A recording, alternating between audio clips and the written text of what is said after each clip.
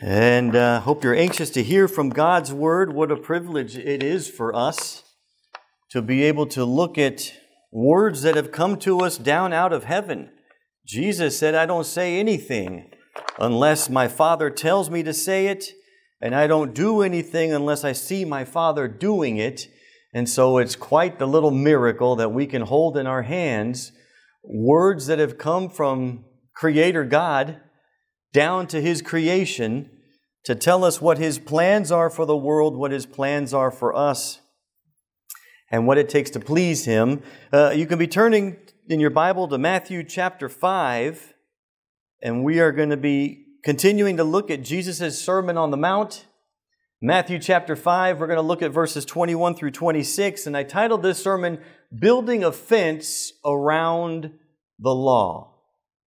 Building a fence around the law. You know, what comes to my mind is anybody that's got a swimming pool. It seems like in the last several years there's been all kinds of rules and regulations about if anybody gets into your swimming pool and has an accident, it's your fault. So you had to build a 6-foot fence and you had to do all these things to keep people away from your swimming pool. It was your responsibility to not let some stranger into your pool. And that's kind of why I chose that title. And hopefully by the end of the sermon, you'll understand how Jesus' Sermon on the Mount is basically teaching His disciples to build a fence around the law. And that's what we're going to look at. Last week, He said, unless your righteousness surpasses the righteousness of the Pharisees, you'll never be able to enter into the kingdom of heaven. And we talked about how there were 3 aspects to that sermon last week: an antithesis, a new era, and a caveat. The antithesis is there's a righteousness that God requires of His disciples. God has always said, I am a holy God. Therefore, you must be holy. And so the antithesis is, look at the people that were leading them back in that day, the Pharisees, and these people are fake, He said. These people teach you the law of Moses, so you have to do what they tell you to do, but don't do what they do, because they're hypocrites. And so He compares, and we're going to look at that. The second aspect was we're in a new era. He said, in order to enter into the kingdom of heaven, the kingdom of God, something that is coming, something that is on its way. And as a matter of fact, a little bit later in Matthew, Jesus is going to say it's already here. Matthew chapter 12, Jesus was healing the sick. Jesus was raising the dead. Jesus was having victory over Satan's evil devices. And they accused Him of being Satan himself, Beelzebub, or doing these miracles by Satan's power. And Jesus qualifies it, Matthew chapter 12 and verse 28. If I drive out demons by the Spirit of God, then the kingdom of God has come upon you. We are in this era where Christ has victory over Satan. The plan of Satan, the devices of Satan can no longer reign in the world because Christ the Messiah has come. And He has victory over all of Satan's devices. So there's this new kingdom that is here. You definitely want to be a part of it. And the caveat is you can't be a part of it unless you crave righteousness, a true and genuine righteousness. This kingdom was announced by Daniel in various places, chapter 2, chapter 7, chapter 12. And he says that in the days of those kings, God is going to fix everything. God is going to bring a kingdom. And in the days of those kings was during the time of the Roman Empire, God would set up His kingdom. We knew that John the Baptist would be a forerunner to tell us it was coming. And now we have Jesus telling us it's here. But I want to take you to one of the sermons that Peter had mentioned about the authority of Christ. The authority of a new king, since we now have a brand new kingdom. Peter, in Acts chapter 3, Luke records Peter's sermon about Jesus, and we'll look at it, Acts chapter 3 and verse 22. And if you're interested, you can cross-reference. This quote is coming from Deuteronomy 18:18.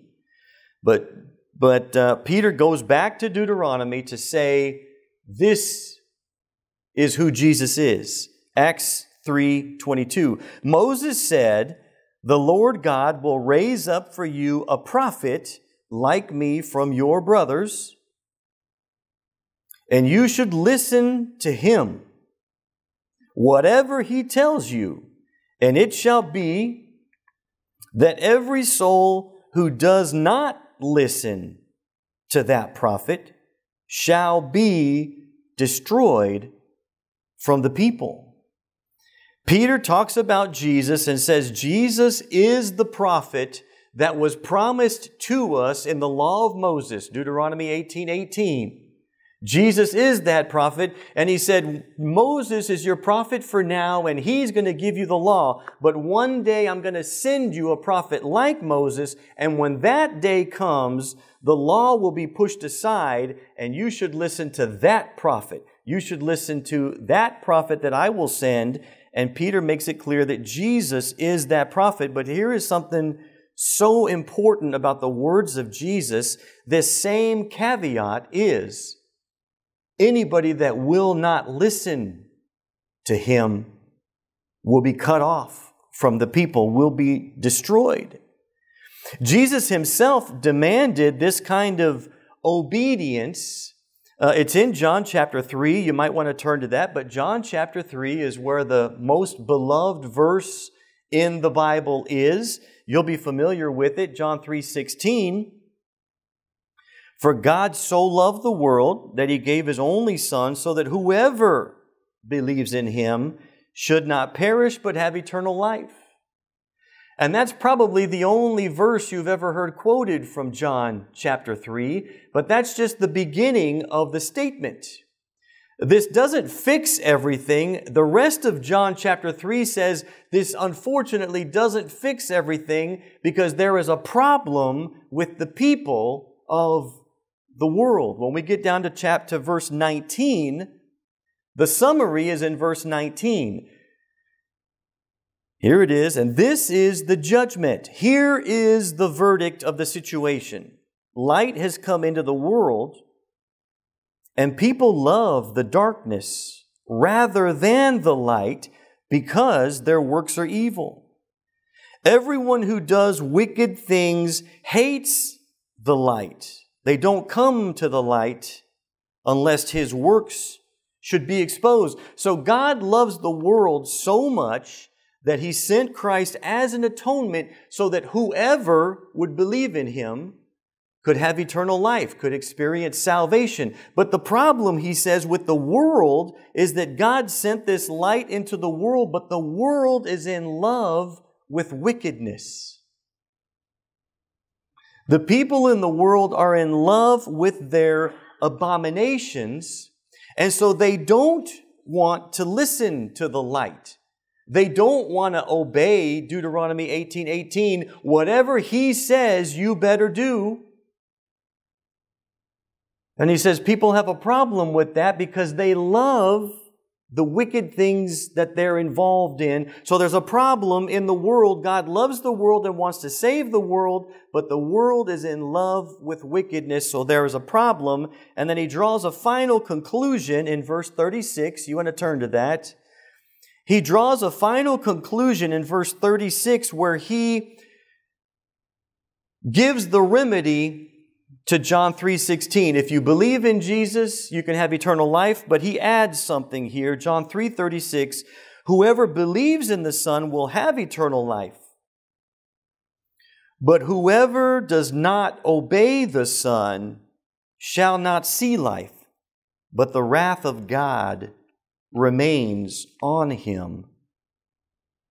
So it's important that we listen to Jesus' words, especially here in the Sermon on the Mount, because Jesus is saying, here is how you fulfill the righteousness that God requires. The rest of the Sermon on the Mount, Jesus is going to be teaching people, here is what you've heard in the past, But here is how you need to go forward in the future. Jesus is going to be teaching the disciples the difference between the righteousness that comes from a written code, the Mosaic law, and He's going to update them. He's going to prepare their mind and their spirit to understand the righteousness that comes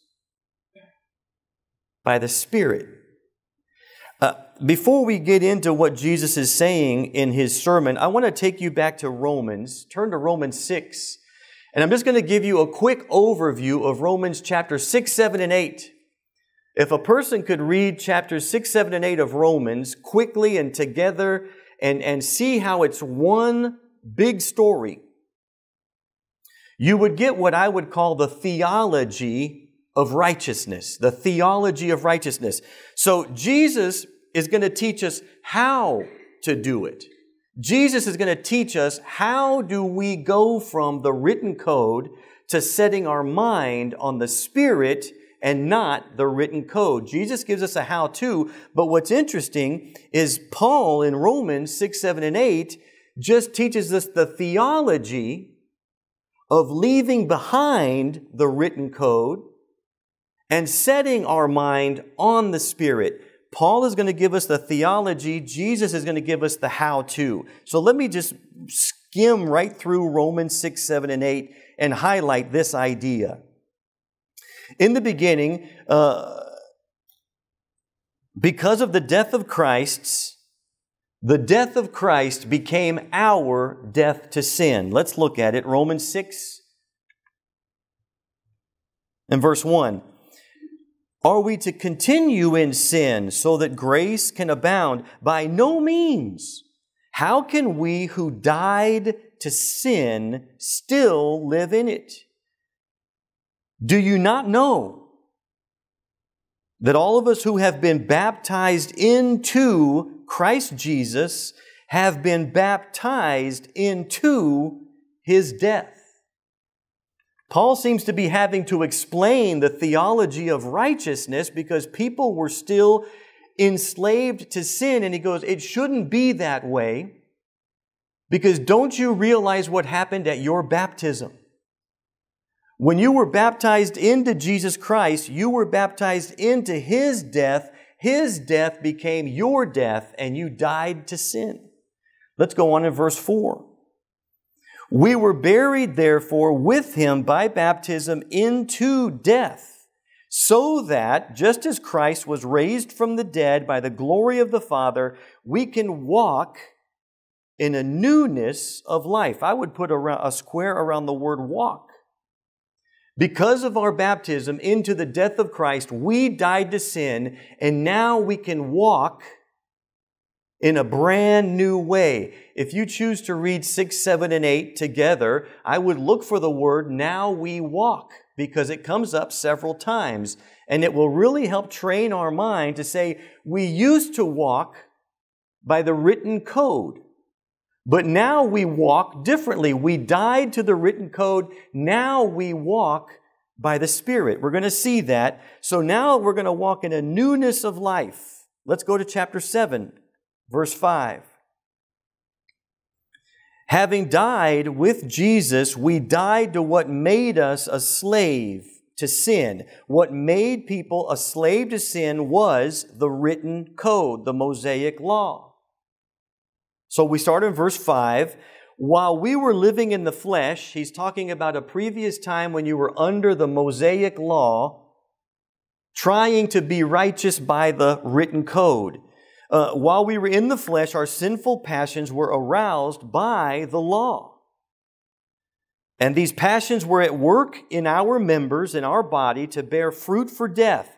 But now, since you've been baptized into the death of Christ, now we are released from the law, because we died to that which held us captive, so that we could serve in the new way of the Spirit and not in the old way of the written code.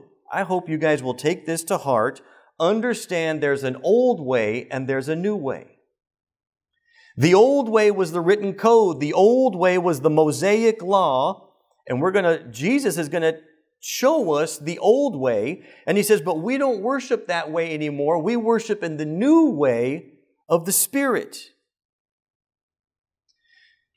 Just to give you an idea where I'm headed with this, not the old way of the written code, but in the new way of the Spirit. When Jesus goes through his Sermon on the Mount and he says, you have heard it said this.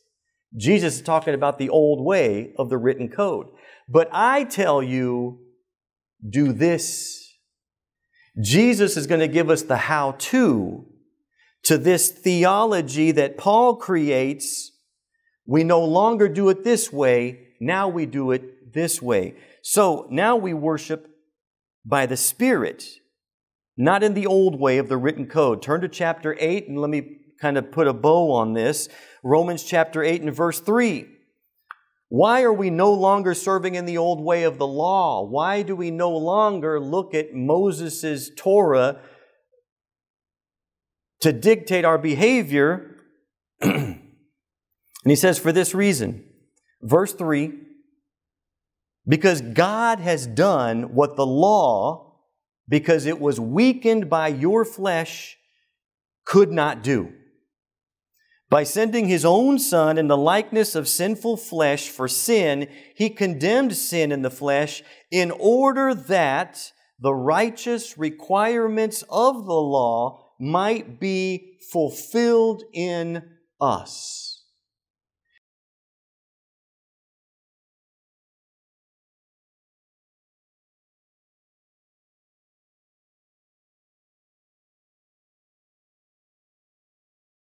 Even though we're no longer under the law, the righteousness that the law required is fulfilled in the New Testament Christian, the person that has been baptized into Christ, because you've died to sin. You no longer serve God that way. Now you serve in the new way of the Spirit.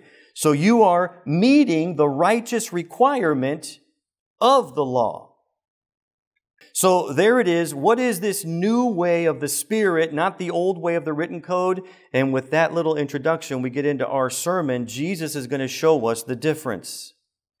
Jesus is going to show us the difference by saying, you have heard it said, which is the old way of the written code, but now I tell you to do it this way, which is the new way of the Spirit. So let's go to Matthew chapter 5.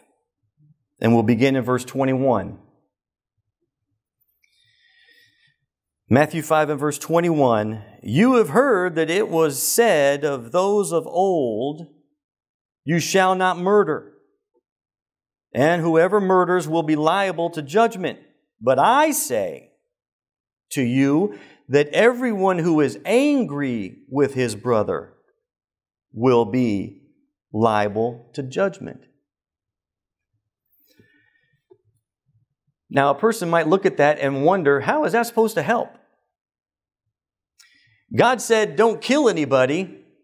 I'm good with that. But now He's saying, no, the new thing is don't be angry with anybody. And it appears on the surface that didn't make it easier. It made it harder, right? It appears like Jesus requires more than the law did. And so if the law was difficult to uphold, how is this new idea of not even getting angry, how is that easier? How are we going to be more able to do that? And I want to suggest that that's not what Jesus is trying to do. Jesus is trying to teach a person where the true source of righteousness lies. The true source of righteousness is not looking at words on a page and saying, okay, technically I've never done that. Technically I've never killed anybody, so technically I'm fine. And yet we find ourselves going right up to the verge of wanting to kill somebody. And Jesus says the way you meet the righteous requirement of the law is you build a fence around the law so that you don't get anywhere near breaking the law. Rather than the old way of the written code going, okay, here's the law, so I can get right up close to it. I can get right as close, but I still technically didn't break the law. And Jesus says, no, don't look at it that way. Jesus teaches us, look at it this way. Breaking the law is what happens in your mind. If you want to stay far away from breaking the law, work on your mind and your heart. And the way you do that is go, okay, in order for me to never violate God's commandment, I'm going to stay as far away from violating that commandment as possible. And the way you do that is with your heart and your mind. And Jesus says, make this your boundary. Don't even get angry with somebody. Now we know anger is something that comes on us in a flash, but Jesus says, you work on that. Let your focus, let your new way of worshiping in the Spirit is to control the things that are happening in your mind and in your heart. Don't just think about what you're doing with your hands as breaking the law. Think of what you do with your mind and your heart as how you stay far away from breaking that law. There was a law that you could whip someone 40 times when they broke the commandments. It was a punishment, but there was a danger that said, do not ever whip someone more than 40 times because that would degrade the person. So do you know the rule that they made up for themselves so that they would never break the law? You only whip them 40 minus 1. 40 lashes minus 1. Why minus 1? That way you never worry about breaking the law. You stay far away from breaking the law. And that's the difference between the old code, worshiping in the old way of the written code, the new way of the Spirit. The Pharisees would draw these really fine lines about, well, I didn't kill anybody, didn't do anything wrong, but they were getting right up to the point, and that's not what God wanted. That's not the righteousness God wants. God wants us to not even be pushing the boundaries, not even be pushing the limits. Control what's happening in your heart and in your mind. Don't even get angry with someone because even that could bring judgment on you. I want to give you guys a couple examples of understanding this. When I was little, I remember we had a couple Bible classes as teenagers, the awkward Bible class on how to be sexually pure as a teenager. I won't ask you to raise your hands, but I don't know if you remember that awkward time when you're sitting in a class and you're talking about what is okay and what crosses the line in sexual impurity. And the nature that the class took on was the discussion became, well, what about this? Can you do this and still be sexually pure? What about this kind of kissing? Okay, what about this kind of kissing? Is this kind of... Okay, what about this? What about being in the back seat of a car but you're still sitting up? Is that still sexually pure or is that... And the nature of the class was to have a discussion. How much can you do before it's considered sexually immoral? Can you see how that's the old way of the written code? The conversation amongst teenagers was, ooh, can I get away with this? Okay, you can do this. Oh yeah, you can sneak this in, but oh, don't do this.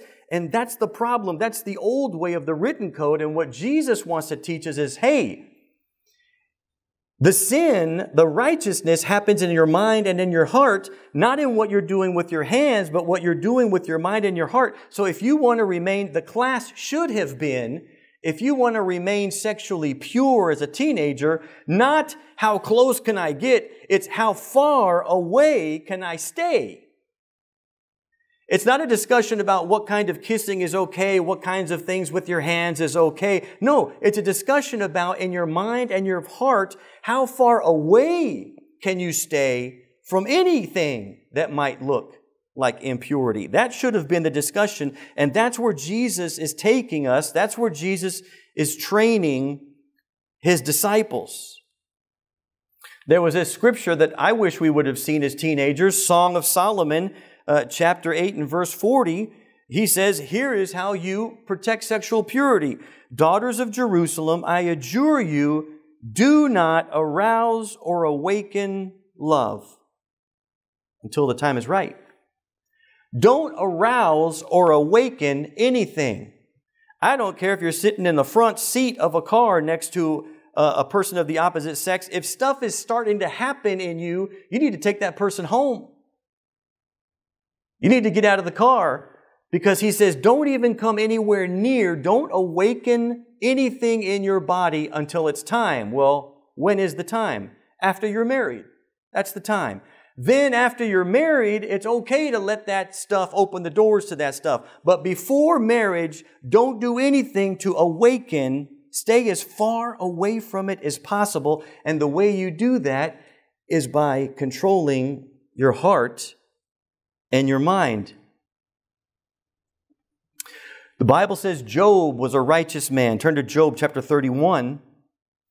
Job was a righteous man. Now, Job had the Mosaic law. Don't commit adultery.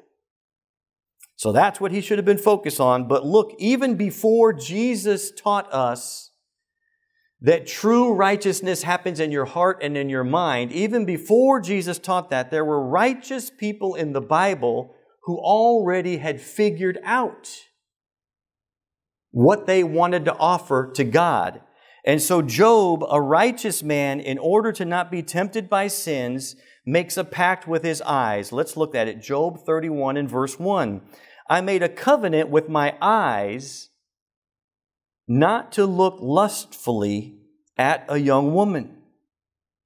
For what is our lot from God above? What is our heritage from the Almighty on high? He's saying, what does God expect of His creation?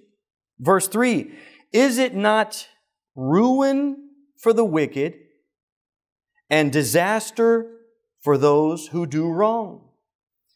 We don't hear that preached very often, but when people are engaged in wickedness, Job said, I want to stay as far away from that as possible because we understand God. We understand God, and God says, what I have in mind is ruin for the wicked and disaster for those who do wrong. And Job says, I'm very aware of that, so I want to steer as far clear of that as I possibly can. So verse 4, does He not see my ways and count my every step? Verse 5, if I have walked in falsehood or my foot has hurried after deceit, let God weigh me in honest scales, and He will know that I am blameless. That's the way a heart that craves righteousness wants to be. I know that God sees what is invisible. I know God sees what is not revealed to the rest of the world. I know that God sees my ways, counts my every single step, and I want to be blameless in front of God. It's the heart and mind of a righteous person that keeps a person righteous. And so Jesus' first lesson in not worshiping the old way of the written code, but the new way of the Spirit, the first lesson is, don't make it about the sin itself. Put a fence around that sin, and in your heart and in your mind, stay as far away from that sin as possible, because we know that God searches our hearts. This interaction, when we take the seriousness of God, Job understood the seriousness of God. This morning in Bible class, we were studying the flood that was brought in the days of Noah. And the Bible told us that Noah was righteous and blameless in the eyes of God. But everybody else in the world was wicked, and so God destroyed all of the wicked people. You know, it takes a while for us to recognize the reality that in this life we can schmooze people. We can trick our parents. We can trick our godparents. We can appear on the outside to be a certain kind of person, and we can deceive people. But the Bible, there is this very real message in the Bible that you can't deceive God. God hates what is wicked, loves what is upright and righteous. And so these ideas have far-reaching consequences, how they affect our own life, how they affect how we raise our children. Because if God doesn't even want us to tolerate anger or rage, several other places in the Scripture, then when we see our children acting out of anger and rage, we've got to put a stop to that. We've got to teach them and train them and work with them, but they need to understand that anger and rage has no place in the life. I'm sure you've all seen this, but I'll give you one example. I remember seeing two kids playing with an item. I think it was a smartphone, actually. It was a phone. And one of the kids was playing with the phone, and the other kid wanted the phone. And this kid obviously says, no. So he's playing with the phone, and this kid wanted the phone. No. And this kid finally quit asking, stood up, and took the phone. And this kid, what you saw a rage come over his eyes, and he opened his mouth and showed his teeth. You know what he wanted to do? He wanted to bite. The greatest amount of pain that he could recognize to inflict on that other boy was to bite him. He wanted to grab a hold and bite that kid. I'm sure you've all seen that kind of rage and anger in little kids, but that has got to be stopped. That has got to be disciplined out of the children, because God is saying men will discipline you for murdering. But God is saying, I will discipline you for merely being angry. We should get a hold of those ideas. I couldn't help but reflect on this. And it also applies to our government and our police and our prosecutors. I want to tell you about a grave, grave sin that is happening in our world right now, and God absolutely forbids it. But our police and prosecutors, somebody, I don't know who's in control of the situation, but they're saying if somebody steals, as long as it's less than $1,000, let them get away with it. Don't chase them. Don't prosecute them. Up to $1,000, let's go ahead and let people steal. If someone comes up behind somebody and sucker punches them, they can be knocked out, they can have their jaw broke, and that criminal is back out on no bail, back out on the streets. We have all noticed in our last couple of years that the laws of the lands have been very relaxed. Nobody wants to punish a criminal. And so people have become weak, people have become spineless in exacting the wrath of God on people who are breaking the law. That is what God wants. Everybody wants to be kind and compassionate and give second chances, but that's not what God wants. Let me take you to Romans chapter 13 and verse 4. God has made it very clear the purpose of the government, the purpose of your city council, your prosecutors and your police, the purpose is to praise you guys that are doing a good job at being righteous. But the other purpose is for them to exact the wrath of God on people who are breaking the law. Let me read it to you, Romans 13 and verse 4. The one in authority is God's servant for your good. But if you do wrong, be afraid.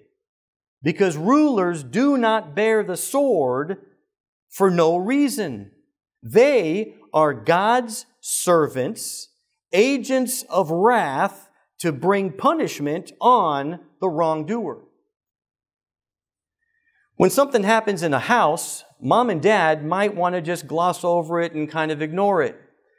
But when someone breaks a law, God has demanded of His servants, His agents, the police, the prosecutors, He has demanded that you execute the wrath of God on that lawbreaker. Why is that so important?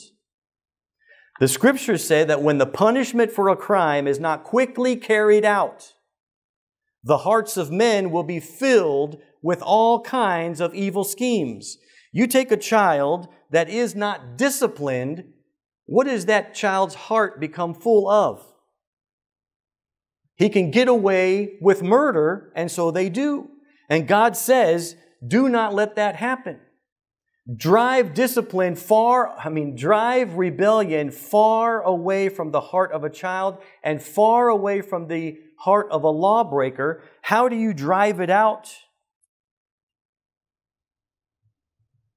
By being an agent of wrath to bring about the wrath of God on the lawbreaker.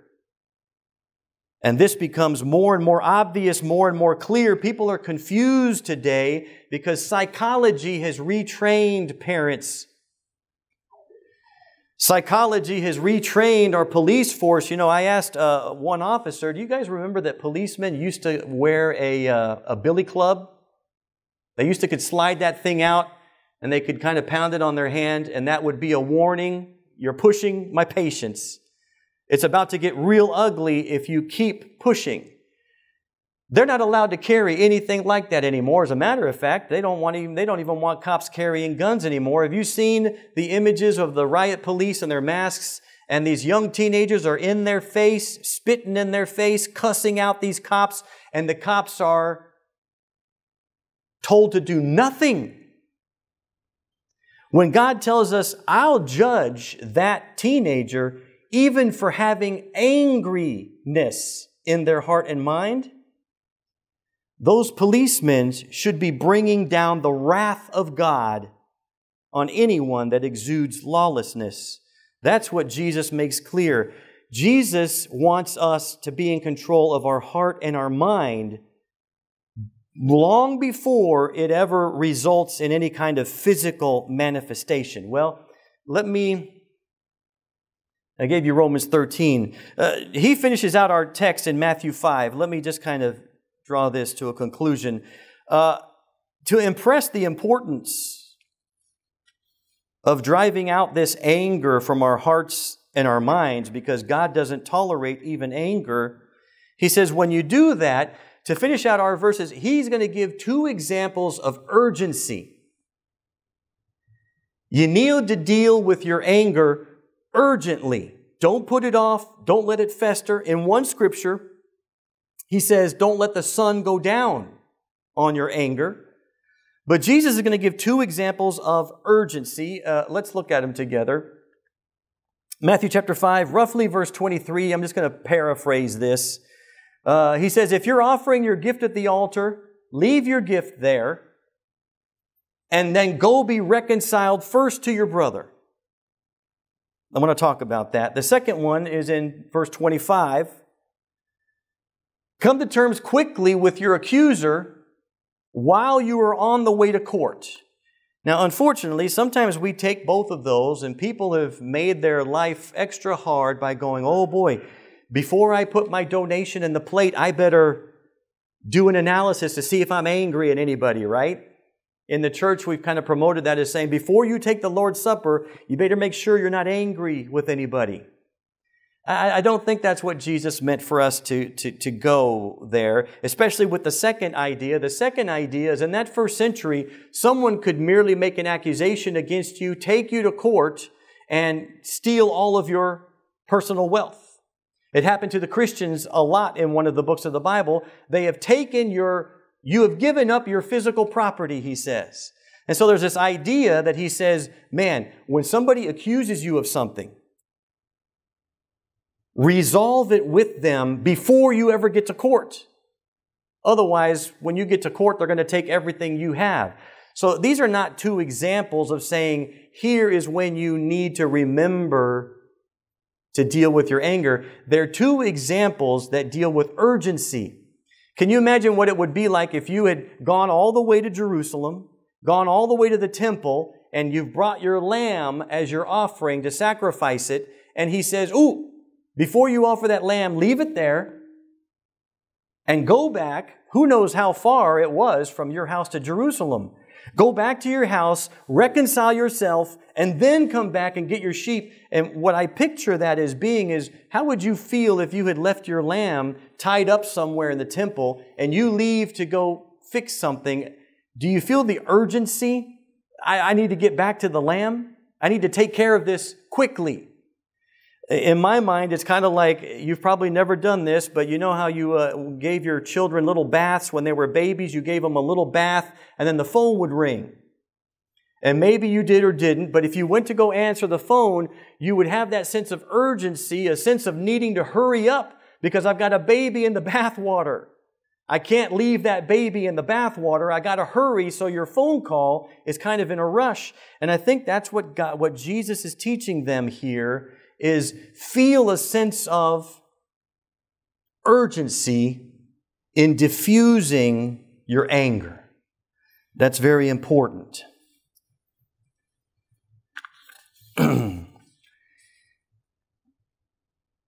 The new way of worshiping in the Spirit is to reflect on our heart and mind. That is where the seat of righteousness is. I want to encourage you guys to be very aware of that and to do that. There's a story in the Bible about, well, there are lots of stories about how God looks at righteous people. The people that are working on this, walking according to the Spirit. We know that God saved Noah because he was this kind of a guy. We know that God blessed Zechariah and Elizabeth with John the Baptist because the Bible says they were righteous and blameless. God chose Mary because Mary was righteous and blameless. God's love goes out to those who are righteous and blameless, but God's wrath goes out to people who do wickedness. I want to show you this. Psalm 34 and verse 15. Which one of these two people do you want to be? Psalm 34 and verse 15. The eyes of the Lord are towards the righteous, and His ears towards their cry. Verse 16. But the face of the Lord is against those who do evil, to cut off the memory of them from the earth. I hope you find yourself craving the first person. I want the Lord to be pleased with me. I want the Lord to be happy with me. I want the Lord to see me as blameless, so that His eyes will always be towards me, so that He'll hear my cry. I hope you belong to that first group there. It reminded me of a verse in the book of Daniel, and then I'll close with this, guys. Daniel was shown favor through one of the most horrible times Jerusalem ever experienced. Jerusalem had been wicked. Jerusalem had been sinful. Babylon came into Jerusalem, destroyed it, burned it to the ground. And the first people they took back to Babylon was Daniel, Shadrach, Meshach, and Abednego. Some of these handsome, educated young men is what the Bible says. At a time when Jerusalem was burning and people were being killed, Daniel and his friends were shown favor. They were taken back to Babylon. They were educated in Babylon, and they were promoted to the highest places of government in Babylon. And the Bible says that God had the Babylonians show favor towards Daniel, Shadrach, Meshach, and Abednego because he was a righteous man and a blameless man. So Daniel has known that the 70 years in Babylon is supposed to be over. Daniel had read Jeremiah, and so he was going to God and saying, God, we should be going back to Jerusalem. We should be rebuilding the temple because our 70 years of punishment are over. And so how does Daniel approach God when he says that? He begins to pray. He begins to fast. He begins to seek God. And if you read it, I would read Daniel chapter 9. You can turn there with me. Daniel chapter 9. But I would read how Daniel prays in Daniel chapter 9. He says, God, forgive us. We've been wicked. We've been evil. We've done all the wrong things.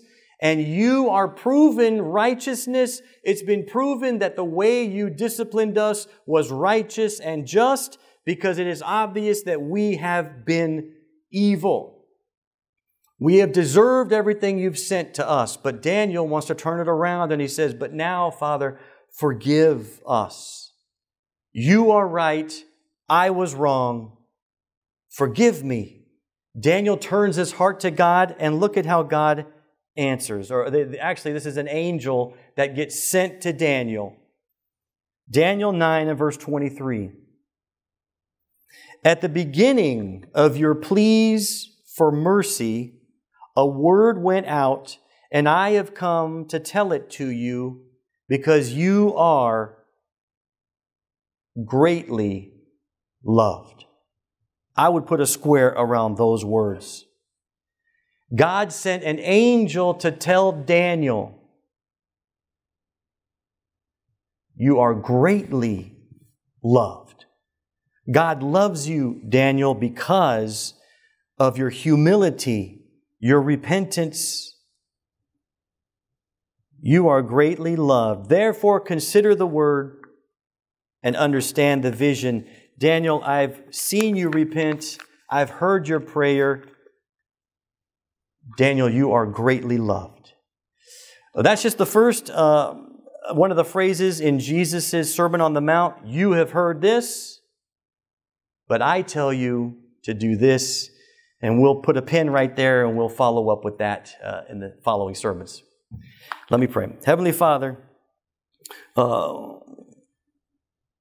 what words out of heaven that we as your creation have witnessed and realized, Father.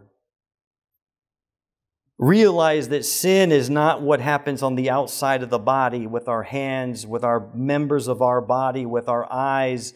That sin happens long before that. That sin is cultivated in our heart and in our mind.